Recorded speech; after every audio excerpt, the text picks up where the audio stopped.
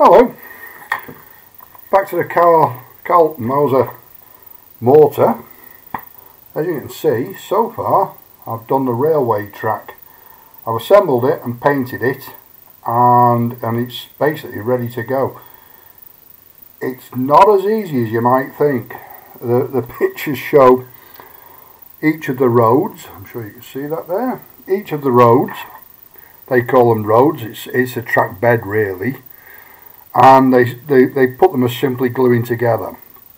They then suggest that you would put the pre-assembled tracks in through the bottom of the track bed and then trim them as necessary.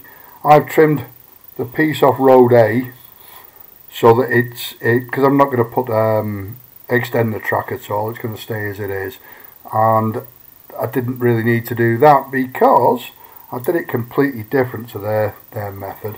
So it shows you on page 2, section 2, how to assemble the track. Really quite straightforward, but there's a problem.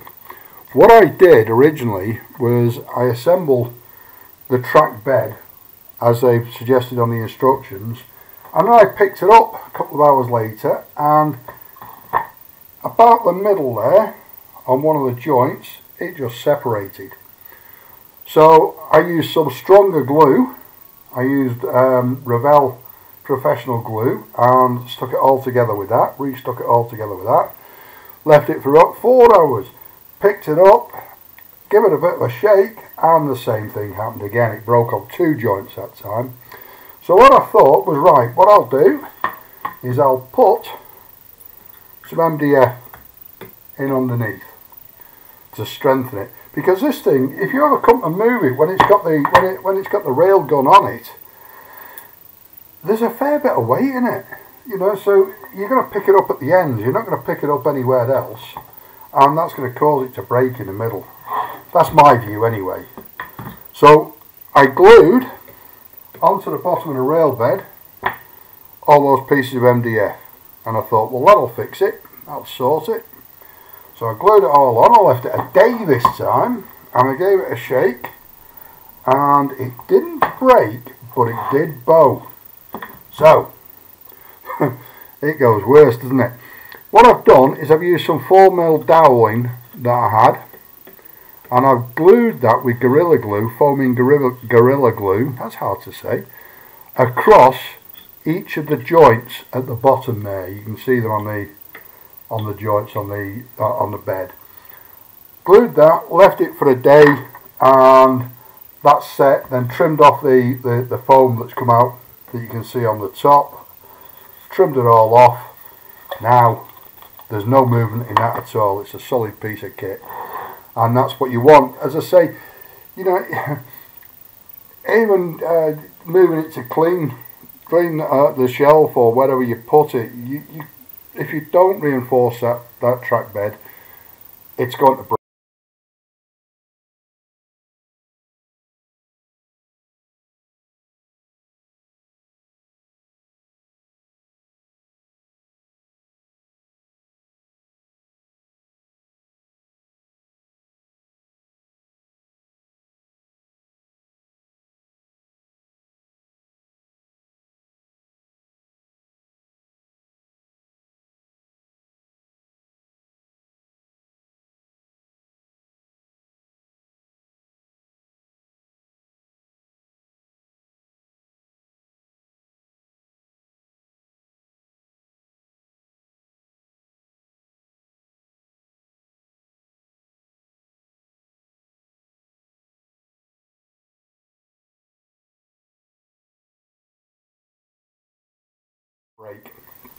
Now that presented another problem, because now the sleepers are no longer going to be able to fit in this method.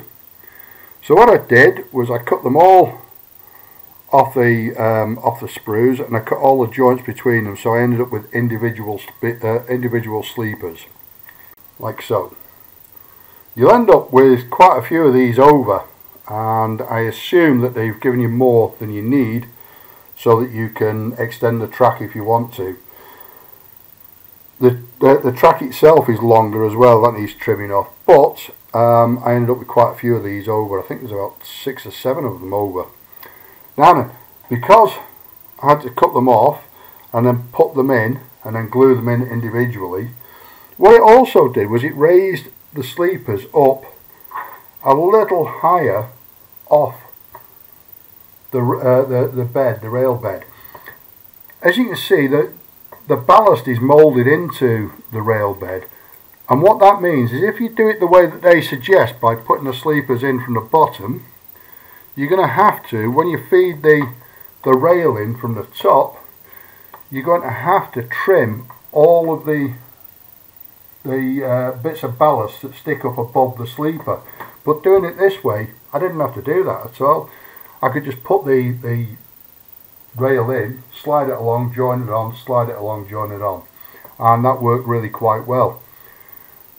Before I put all the sleepers in and the rails in, I sprayed the outside of the bed black, and then I sprayed the inside a mid grey.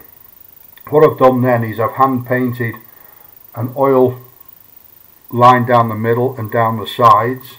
I've also painted a slight green colour on the edges. I think it looks as realistic as you're probably going to get it unless you start using real ballast, and I didn't really want to do that. The joints are a little bit of a problem.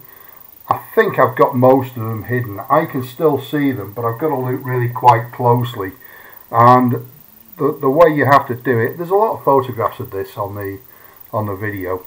The way you have to do it is where they join, once you've got it fixed together rigidly, then trim the ballast where it's sticking up until it all matches, and the joints tend to go away from there then.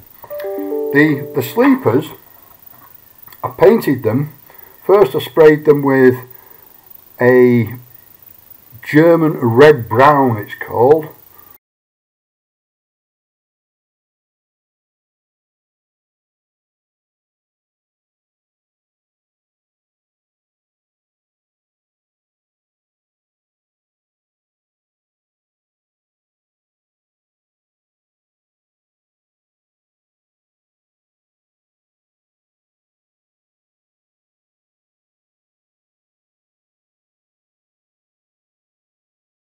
The German red brown surface primer, and I sprayed the whole thing, the rails, the sleepers, the whole lot with that. I then mixed burnt umber with a light chocolate brown, I don't know what it's called. Mixed that fairly thin and painted over it, leaving the chairs. These things in Britain, in the UK, that hold the rail down to the sleeper are called chairs, and the bits that hold the rails together are called fish plates. You probably never see them used again unless it's on vintage railways, because now they weld the tracks together. But that's, yeah, as I say, useless information really. So what I did then was fed the track through. It brings a little bit of the paint off, but then you can patch the paint up, that's not a problem. And then on the bottom I've used burnt umber in the bottom of the tracks there, very thin, like a wash really, to put that in there, and it makes some of the track look dirtier, so it picks up some dirt over time. And then on the top of the rail I found some stuff that's really quite interesting. It's quite interesting to me, it might be old hat to you. True metal, AK True Metal, and that I put it on with a cotton bud, and apparently you can polish it up once it's been on, once it's dried off, and it does actually polish up so that it looks like a real, actually does come off as well. It's a wax based acrylic paint, and I think that looks quite real. Get a bit of dirt in there, and I've done that purposefully, so it's got a bit of dirt in there and it looks quite real. That's about all there is with it really, and it took quite some time. You've got to think about it and you've got to do some work on it. It's not as easy as it appears on the instructions, where it just appears that you put them together and everything stays in one place. It simply doesn't. You've got to reinforce that track bed, or I think you've got to reinforce it, and you've got to do quite a lot of work to get that finish to make it look anywhere near realistic. If you put the whole thing together and then painted it, I think you'd be struggling to make that look realistic. But that's only my opinion. Any comments, any good or bad, any questions, please leave them in the comments box below. And thanks very much for watching, and I'll see you next time. Ta-ra!